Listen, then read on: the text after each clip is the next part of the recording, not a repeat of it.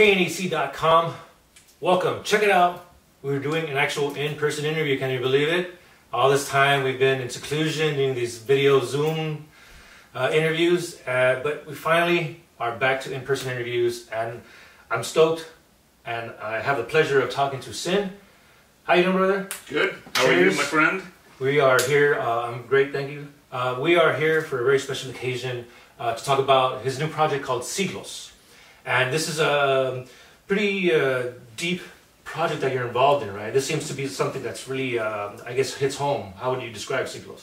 Yeah, I mean, it's, you know, for a while, I was sort of losing my excitement for music, if that makes any sense. And when I got into this project, or created this project rather, I don't know, it kind of like lit that fire again. And so the way it happened is I was in the studio with my engineer producer Alex Crescioni, and he had actually let me borrow a couple of like extreme black metal, you know, CDs and stuff like that, just to check out. And we had played with I had played with a bunch of these bands, you know, in Europe and throughout the years and stuff like that. But I never really gave it a chance, to be honest with you. And it wasn't until I really sort of sat and listened to these things that it intrigued me a little more. And so I started writing some material, and I wrote this one song in particular. And I went to Alex and I said, you know what, I'm hearing that style of vocal to this music, and I had never done that before. And so he said, yeah, he goes, you know, I know a guy, this guy named Pedro Sanchez, he's in a band called TRANSTORNO, and he said, let's reach out to him, see if he'd be down to do it. And so we did, you know, hit him up, he came down to the studio, and he nailed it. He did exactly what I was hearing, and so I was so excited about it that I said, let's do another one. And we did that, and another, and so initially what I was going to do is I was going to release sort of a solo album with different vocalists on each track. Oh, wow. That was the initial plan, because I didn't know what to do with all this material that I had, and so that kind of got put to the side because I was digging everything that Pedro was doing, and so I said, you know what, I think I want to actually make a project out of this. And so that's how Siglos came to be.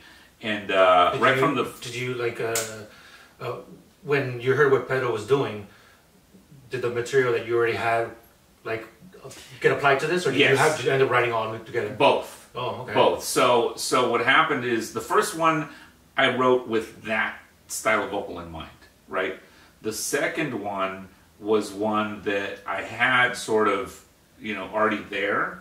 I just tweaked a few things with it, and I was like, okay, this can go with that vocal. But another cool thing about the project for me and for us is that, you know, in that first meeting with Pedro, he was like, hey, do you want to do this in English or Spanish? And I said, fuck, dude, let's do it in Spanish, man.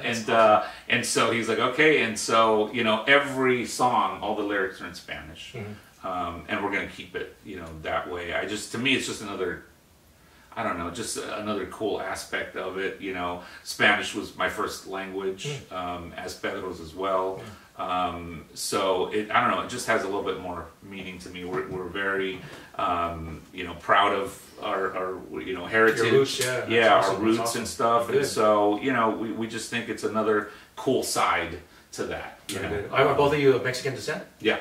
Oh, that's awesome. Yeah. I didn't know that about you. Yeah, I was. I mean, I was born in LA, but my parents from Mexico, and you know, I didn't learn to speak English until I went to kindergarten. I'm still learning, and you know, and Pedro, you know, same thing. He's I think he's actually, he might have been born in Mexico. Oh, really? Yeah. So we're, you know, our roots are definitely, you know, Mexican, and yeah, we're bringing that to the project as well. That's awesome. Yeah, I think it's cool to you know, like you said, reach back into your roots and maybe help find some more influence. Absolutely, absolutely. Yeah, and you know what? I mean, there's something about you know, the Latin culture that brings a certain rhythm to things. you know, and we definitely both have that. Yeah. You know, the soul yes, of the music. absolutely. Yeah. For fans that should check out TRANSTORNO, I think they're also a local band. Yep. Like extreme black metal. Yep. Really cool guys. I've met Pedro before too. And so the first single that you had put out was Para Los Siglos. And you also actually had a video come out for this as well. Yep.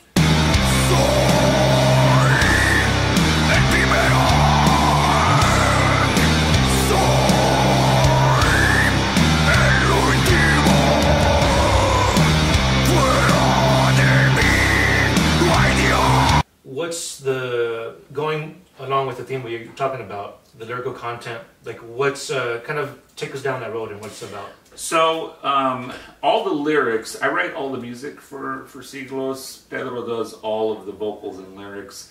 Very spiritual. And we actually didn't have a name for the band at the time until I read the lyrics for Para Los Siglos. And, you know, I had heard that term all my life, you know. And there's something about the word Siglos that just kind of stuck out.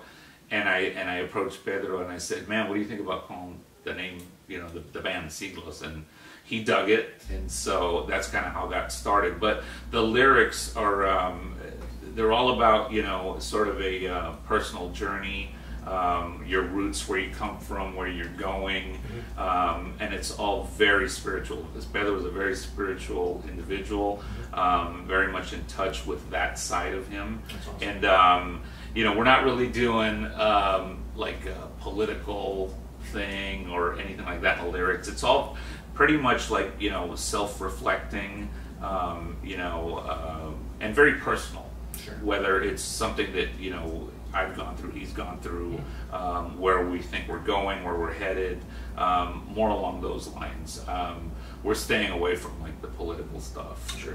You know, just because, I don't know, I was in ministry for 15 years, so, you know, it was a very political band, and I just kind of like, okay, I think I'm done with all the politics and stuff, which I didn't have anything to do with the lyrics with ministry. Yeah, it was the same thing. It was all the music that I wrote, you know, when I was in that band. But that's sort of like where Siglos, you know, lies as far as lyrics go. Right on, yeah. And again, we're here with Sin. He mentioned ministry, 2-time Grammy nominated. He also been involved in American Head Charge, which I think that's when we first started talking, I think. Yeah. And also Society One, which I remember seeing you guys a long time ago. Yeah, man, back in the day. A quick short story. I think I caught you guys at the Key Club in Hollywood. For some reason, I apparently just got out of work because I was wearing my Toys R Us little polo shirt.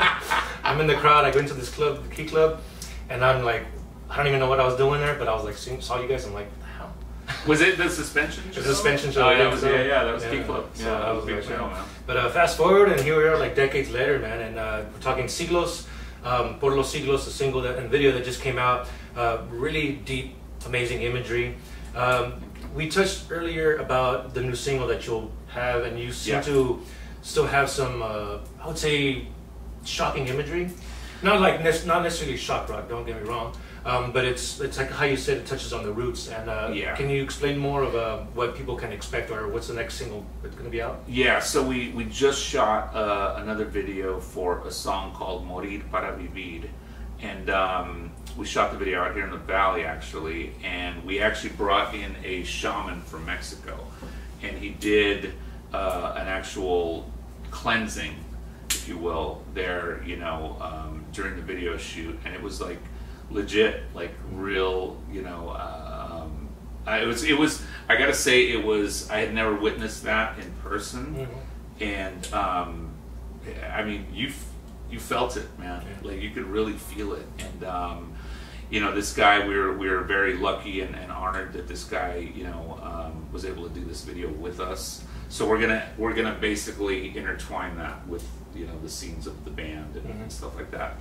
This cleansing from this shaman. But the imagery, you know, for this band Siglos is we're keeping it a certain look, a certain vibe, and I'm trying to make sure that it comes across in the videos that we put out.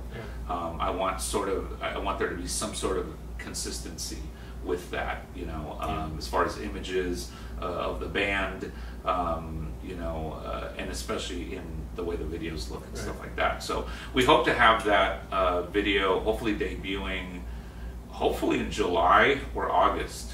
At some point. The singles, I mean, the song's done. We're literally just waiting on the video treatment and stuff like that. So yeah. I think when you point out the consistency, like it's kind of missing a lot from what I can tell from a lot of bands, and it's good to have consistency. It's like you have a point here. This is the band. This is my art. Correct. And we're staying, you know, staying focused on what we're doing. Yeah, it's like others, it's like it's just all scattered. Yeah, all over the place. It's almost like your signature. Yeah. And you know, I want people to, you know, if they see us, like they'll know it's us. If they hear it, I want them to obviously know it's us. But it's like, you know, I've been in other bands and other situations where things are just all over the place. Nothing wrong with that. That's just whatever. It is what it is. But I wanted to be very focused with this project.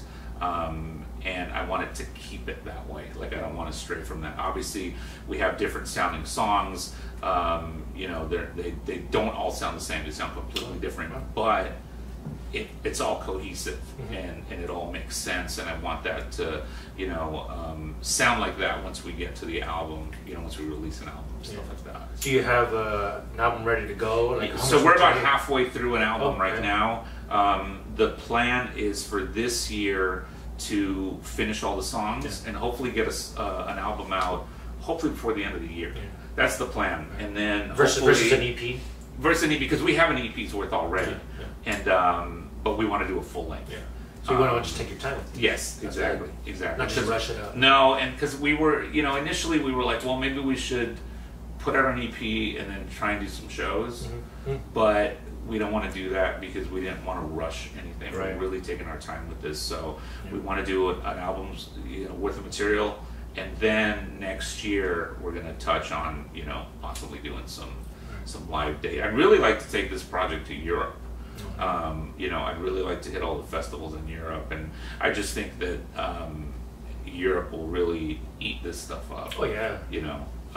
Europe, so that's the plan. Europe has a really great appreciation for metal. Very much so. Music, and, very much so. I think America can learn a little bit, you know. Yeah, absolutely. No, I've said that for many years, man. And I, you know, looking back on my career, I wish that we would have focused more on Europe early on. Right. We kind of like, you know, we wanted to make it in the States. You know, you want to make it here, and you want to do this and that here. And I mean, that's great and all, but looking back, just seeing how Europe treats their bands and how loyal they stay with their bands, I was like, wow, it's eye-opening. And so I definitely want to do that with this project. I want to make sure that we, you know, are hitting Europe in that sense, and also South America and Australia, all these other places. Australia, totally. Because I know, especially now, like as things are opening up, like people are hungry for that. Yeah, you know? I mean, you're hearing about all these big festivals like Hellfest and all that are just happening. It's festival season out there, and it's great. And I'll tell you, I'm envious of them because they have some of the best, amazing festivals out there. Here in America, we don't have that really. But at the same time, we're like. Fortunate, for lack of a better word, because like, you know, we can just go down the street to a concert, whereas they in Europe, they take trains, they like take days to go to a festival. People travel out there, man. They camp out and stuff like that, and they do have. I mean, I am not afraid to say Europe has the best festivals. I mean, no doubt about it. The States we're way behind in that. I mean, I think it's getting better, but you know, out there, I mean, you're talking Bloodstock. Hellfest, Download Festival. I mean, all of those festivals are top notch, and I mean, you see the best bands ever. They treat you well. The fans just eat it up. So yeah, I mean, definitely Europe wins. I think in that respect for that. Yeah. So you mentioned earlier, like you had almost lost touch, or the angst, the kind of will to continue with music, or at least you had like a little bit of a pause. Yeah. Is this the first time that you ever felt like a hesitation or kind of just a roadblock that you kind of almost thought about putting the guitar down? Yes. Yeah. And this was, so the last tour that I did was the 2019 tour we did with Slayer. And that was like, you know, Slayer's last tour, and we were out with them for a month, just arenas, and it was Phil Anselmo, the Illegals, Ministry, Primus, and Slayer. We were there. And I mean, it was one of the best tours I've ever done. Right? And I got to do Madison Square Garden, sold out on that run, and 2 sold out forum shows, which was like a huge dream come true for me. And what was funny is prior to that tour, a couple of months before that, I was doing an interview and someone asked me, what venues have you not played that you always wanted to play? And immediately I was like, the Forum, and I was like, and Madison Square Garden. And then a couple months later, I'm at these venues and they're sold out gigs. And the thing at the Forum that really hit me is that we played there November of 2019. 40 years earlier, November of 1979, I was there to see Kiss. Oh, wow. Like literally almost to the day, dude. You're a big Kiss fan, if I remember. Huge Kiss fan, yeah. That's like the band that got me into wanting to play. And I was in the last row at the Forum. Literally, like it was like this and the wall. Like no joke, at the Forum in '79, and 40 years later, like I'm playing the Forum. That's awesome. And so those were the last 2 dates on that tour were the Forum in LA. And then after that, you know, the whole COVID thing happened and all that shutdown shit. And so we were still rehearsing because we were going to go to Australia in March of 2020. And we literally were rehearsing up until like, okay, you guys can't go because like everything's shut down. And so, you know, I rehearsed with them and stuff like that. And then it's like, okay, well, we're not going. And then we had a like a summer tour. It was like June, July of 2020, that like a U.S. tour. And so we thought back in March of 2020, oh, well, everything will be fine by then, and we're just going to do that U.S. run. And that came and went, and obviously, you know, this whole thing just fucking sidelined everything. And Australia was one of the worst. Oh yeah, it was nuts out there, man. So we would have been stuck if we would have like gone out there. And so, anyway, so during that year and a half off, I was just like, man, you know, like, I don't know. I guess I got used to just not being on the road because that's the longest I'd been home, you know, in many, many years. I mean, at least in the 15 years that I was with Ministry, because we were always like, it was like album tour. And so, I don't know, I was really like enjoying being home.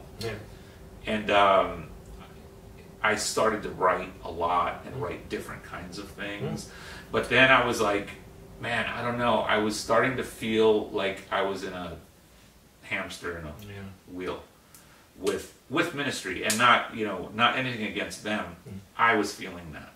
And I was feeling like the stuff I was writing just wasn't necessarily going the way I wanted it to go, or ending up the way I wanted it to end up. You know, because like with that project, basically I would like come up with a song idea, and then, you know, hand it over, and then basically, you know, Al decides what he wants, what he doesn't want, what he wants to change and stuff like that, and that's fine. But things just weren't necessarily ending up the way I was envisioning them.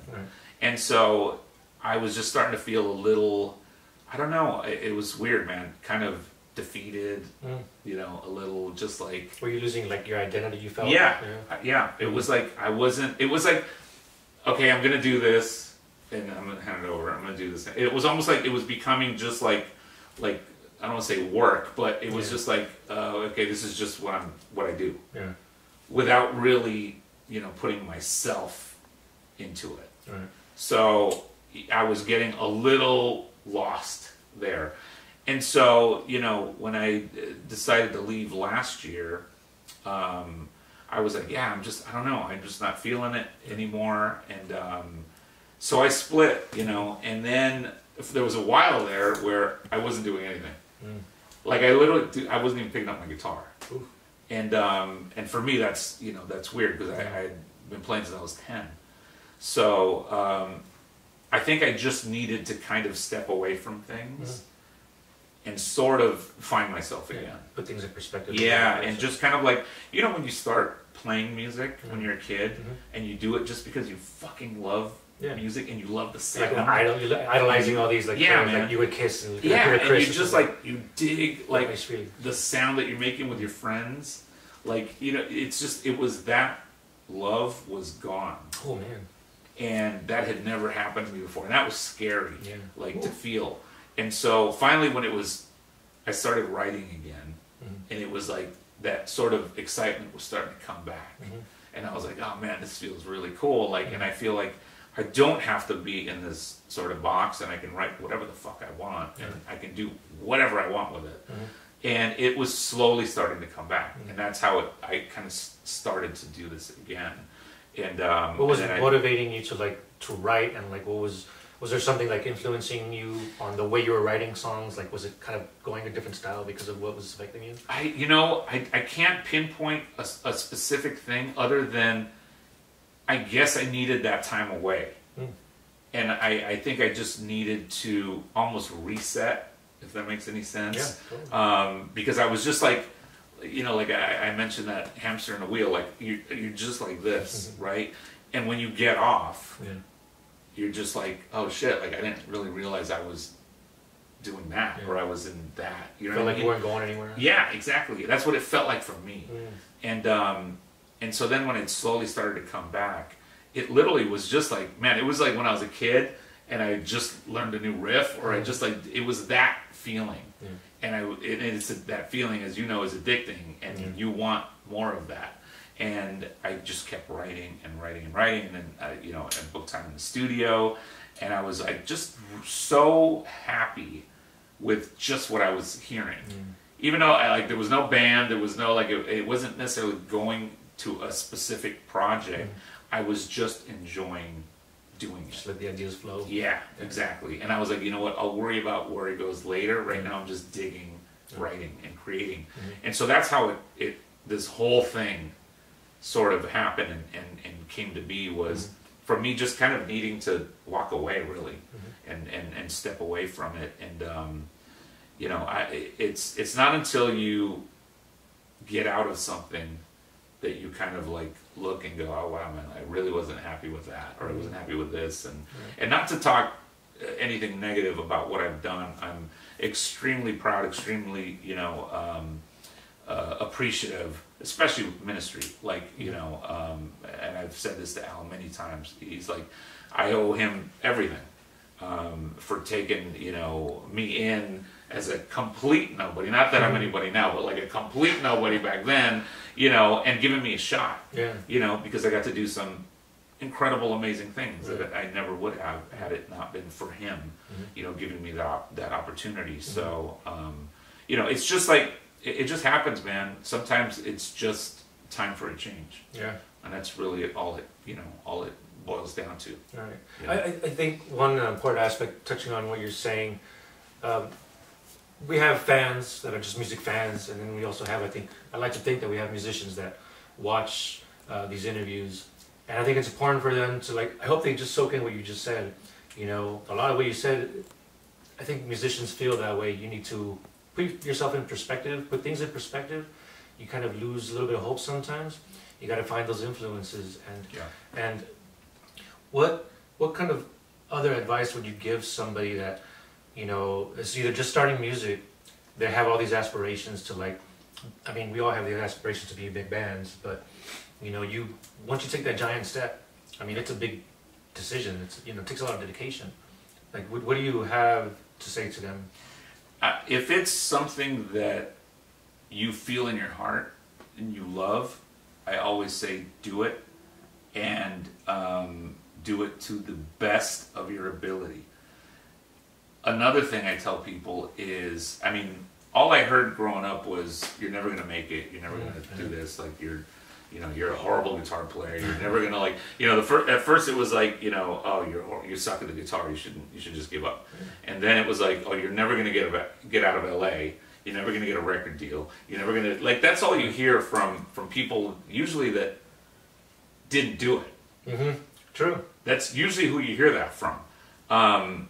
You know, in what little success I've had, I mean, I got there, and I did it, and it was extreme perseverance is just like through the roof to do something like this. You Nervousness, have to have nervous? thick skin. Right. What'd you say? Nervousness? You have No, you know what? No? That's the one thing. I've never been nervous. No? Oh, wow. As far as like on stage. As far as like being in front of a crowd or doing music and stuff like that, never. I'm way more comfortable doing that than like going to some house party or someone and like, you know, or being around people. Or like, I'm more nervous there. You know, put me in front of 500,000 people, I'm right at home. Like it's like I could give everyone a hug and like I feel totally comfortable. So that never affected me. But you know, to guys that I talk to sometimes that are young, that are starting out and stuff like that, you know, I tell them to do it, man. I'll never say, oh, you should give up. You know, it's never going to happen for you, because that's bullshit.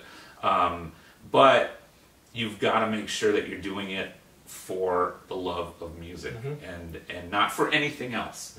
Not for, you know, I mean, it's nice to make money. It's nice to, you know, get some fame, whatever that is, and all the other things that go along with it.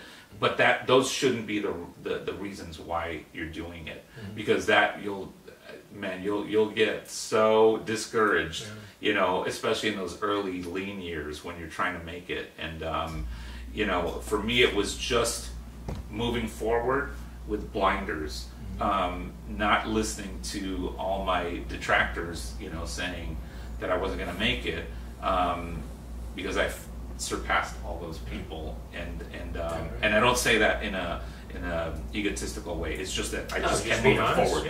I just kept moving forward. But learn the business as much as you can. Business is important. Very important. Always be careful of what you sign. And it sucks, you know. It happens to all of us. It's happened to me. Sometimes, you know, you need to take that next step, and sometimes to do that you need to kind of like sign some things that aren't necessarily in your best interest, but they put you here, and it's just another learning thing, really. I mean, it's happened to everyone, man, you know. But yeah, I always tell people to try to be as smart as they can. Obviously be on top of your game as far as whatever your instrument is, and just fucking, you know, do it, move forward, and you know, don't listen to all the negativity, because that's always going to be there. Here's the thing, like, that I don't think institutes teach kids that are learning music. They teach them too much of the business, but there's a business side to it. There's the street savvy. Oh, there's definitely. There's the things that you only learn if you're like hands-on. Absolutely. And I would think that you were that, right? You would just like, man, getting your hands dirty, very feet much dirty, so. and everything. Very much so. Like, at what point in your life did you see that, like, about yourself? Like, oh man, I'm this fortunate than I thought. Man, you know, probably the first tour that we did, and that's with Society 1. There were 5 or 6 of us in a Ford Explorer touring the country. And this was while we were signed, while we were on Headbangers Ball, on VH1, on all that stuff. And yet here we were, you know, loading our gear in some alley in some dump somewhere in the middle of nowhere. You know, no dressing room, no food, you know, hardly any money. And look, you know, I mean, and it was like that for years, man. And this is while, you know, back in the day when we would pull up into a town, they'd be playing us on the local rock station, and any magazine you would pick up, whether it was Metal Edge, Rip, you know, you remember all those, you know, Circus.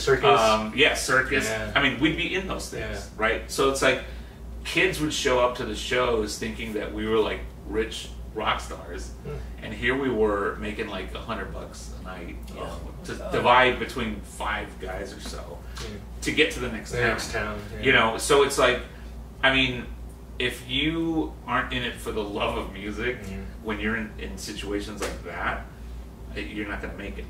And there were guys that we lost along the way because of that. Because they thought they wanted it until they saw the reality of that.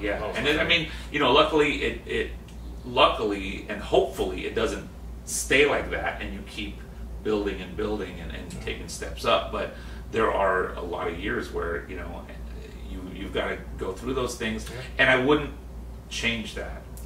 You know, I'm glad I went through those things. for me, it just made me appreciate everything Yeah. that much more. It wasn't like, you know, we were, you know, on American Idol and all of a sudden we got a deal and all of a sudden we have millions of fans. And I mean, it's a different era now. It's completely different. This is, you know, back before the internet, and this is like when you were out there flyering and fucking literally handing flyers to people, doing, you know, and getting into legwork, people's faces, and like it was a lot of legwork back then, and really hands-on and getting your hands dirty. So. And part of the fun, I think, too. Yeah. I think that's like totally gone now. It's gone now. It's easier, but it's also way harder now. Because people just they don't know what that's like. You're going to shows, flying people, you're not networking when you're not even realizing you're networking. You're just there, you know, and sharing these interests and stuff like that. And you know, you mentioned society when you mentioned people that we lost. I want to send a special shout out to Dirt. Miss you. We lost him not too long ago. Dirt. He was such an amazing guy, amazing bassist, but an amazing friend. And you know, rest in peace, Dirt. We all love him and miss him dearly. Yeah, very very well said. Yeah, a beastly looking guy, but he was like you know, one of those teddy bears, man. He was really definitely cool. I actually the first time I met him, a quick Dirt story, was just randomly. I lived out in Hollywood and I was itching for a tattoo. And I went into this tattoo shop, and he was because he used to do tattoos. So I got this tattoo from him. Oh, he did that one? Oh, that's killer, man. It was right off of Hollywood Boulevard. And Cahuenga, I think is where the tattoo shop is. So that was the first time I met him. That's awesome. I didn't know that. So that's a killer. You know, Mr. Dirt. But we're here with Sin, 2-time Grammy nominated, talking about his new project Siglos with Pedro Sanchez of TRANSTORNO. They just released a single. Por los Siglos? Por los Siglos. Translated is For the Ages. This is a Latin, Hispanic, Mexican metal. I don't know if you want to label it as such, but extreme metal. It sounds really heavy so far from what we heard.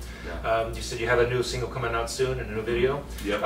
When can the people expect to see this? Hopefully we'll debut this sometime in July or August. We're just waiting. The song's done, everything's ready to go. We're just waiting on the video. So as soon as we get the video back and everything's approved, we'll try and get a release date for it, and you know, some debut premiere. So, right. Yeah. Awesome. And you mentioned something about like the imagery and the lyrical content. How much has that opened your eyes more towards like your heritage and your roots? A lot, man. I'm learning more and more from Pedro, to be honest with you, because he's so involved in that. And I mean, all of his lyrics all touch on that. And I mean, another side thing is the videos on YouTube, and we've listed the lyrics on there as well for people that want to, you know, see that and read along and stuff like that, and also on our Bandcamp. I want to just, to me, it's very important to have the lyrics on there because I really want people to experience what Pedro is saying. But yeah, man, it's like you know, just having the shaman there, the stuff that Pedro talks about. I mean, it's pretty heavy, intense stuff, and I'm glad, and it's like opening my eyes to new and different things. You know, that even though I'm Mexican and that's my heritage, something that maybe I had never really, you know, gone into, he's now sort of showing me and stuff like that. So it's pretty cool. Yeah. So this is also lighting up a new fire in you. Absolutely. Music. Yeah. Very good. Definitely, man. So, Por los Siglos. Do you have would Por los Siglos be the tentative album title, or that has not been? Yeah, we haven't even decided yet. Okay. Yeah. I have no idea what we're gonna call the album, but. Hopefully the album will be done, I'm pretty sure, before the end of the year. Okay. Yeah. We're halfway there. Yeah. In blistering summer here in Los Angeles, I want to thank Sin for taking time to talk with KNAC.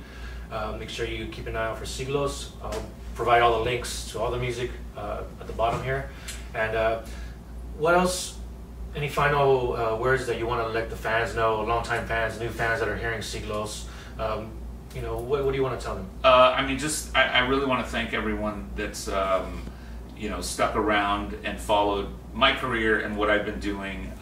It means a lot to me. I see everyone out there, and I get all the messages that people send me and stuff like that. And for me, the whole KNAC thing is a big thing, because KNAC was fucking huge, man. And it was like a huge thing growing up, as you remember, from all, you know, the old KNAC days. And I remember going to KNAC nights at some of the Red Onions back in the day and stuff like that, you know. So thank you very much for this. You know, I really appreciate it, and thanks to everyone that again has continued to follow me and follow us, and hopefully people will dig this new Siglos material, and hopefully we'll be back here again once the album comes out. Very good, very good. Yeah. So again, Sin, Siglos, keep an eye out, keep an ear out for that. I'm sure they'll be hitting your town soon. We'll provide all the information again at the bottom over here. And thank you for your time, brother. Thank you very much, always man. a pleasure to see you around. Thank we you. always run into each other a lot of times. Absolutely. And, We've been friends, as a side note. We've known each other for many years. An amazing musician, drummer right here as well. Thank you. Yeah, very much. And I'm Francisco with KNAC.com. Thanks to Diego. Thanks to Raquel. And keep in touch and keep on following us on the socials. Again, we'll provide that information. Stay heavy and support metal.